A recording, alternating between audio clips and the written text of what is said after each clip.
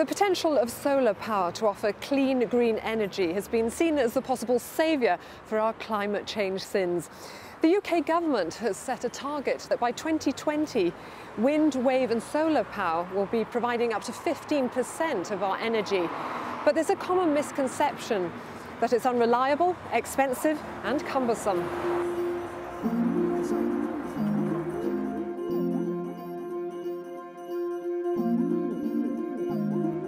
Well, here at Imperial College London, researchers are working very hard to try to change all of that. Toby Ferenczi is the pioneer in the study of solar energy, and the college is bidding to become a world leader in this field. Hi, Toby. Hello. Just tell me to begin with, what research are you doing, Toby, to make solar panel use more accessible?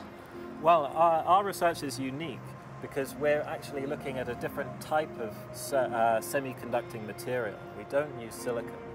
And the material we use, in fact, is actually a special type of plastic. And the advantage of this plastic is, firstly, plastics can be made very cheaply on a large scale. But the key is that this plastic is soluble. So you can dissolve the plastic into a liquid, a special type of electronic ink. And this ink can be then printed over large areas, and that gives us the opportunity to make solar energy much more affordable. The radiation which falls on buildings in the UK is 7 times greater than the electricity used inside them. Covering just a fraction of buildings in reasonably efficient solar cells would totally remove the need for conventional energy sources. Thanks.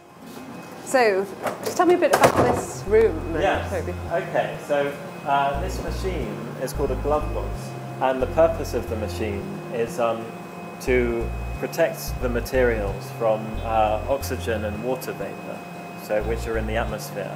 So this box is filled with nitrogen, and there is very, very, very little oxygen and water in there. It's a very dry atmosphere. And because one of the disadvantages of our materials is that they are quite sensitive to oxygen and water. So when we're in the process of making the solar panels, we need to make sure they're not exposed to oxygen and water. Okay. So Toby, this is the final part of the process, basically? Yes, absolutely. So we placed one of our finished solar panels in the testing chamber, and we connected up to the computer. And what we want to do to see how good our solar panel really is put it in front of a standardized lamp called a solar simulator. And this allows us to compare our solar panels with those produced by other researchers in the community. So we've placed our solar panel in the path of the light and opened the shutter. And you can see we have quite a bright light source. It's very bright, isn't it? And now we can measure the response of the solar cell using the computer. So this is a final demonstrating solar panel, and it's at the moment you can see it's spinning a small motor, so spinning this yellow disc, and you can see it working by the fact that when I cover it up, it stops. So that's just a solar panel in action. That's quite amazing because it's not that sunny. So let's be honest. There's no direct sunlight, so it's only picking up the diffuse sunlight. But it shows that there is quite a bit of light around. Yes. So do you think that this can make solar power viable in the future, as a future technology in a sense? And obviously not that size, but yeah. No, well, I mean, I think firstly, solar energy is already viable, and we're starting to see rapid expansion of the amount of solar energy that's out there. But with this particular printed solar panels, I think there is the potential to create a dramatic reduction in the cost of solar panel power. So how many years do you reckon it will be on a practical level before we see buildings covered in solar panels or whatever? I mean, realistically, where are we looking towards here? Well, I think it's a very good question, and it's difficult to answer. I think there is already a large movement, and in certain countries like Germany and Japan and some parts of California, there is already an explosion of solar energy technology.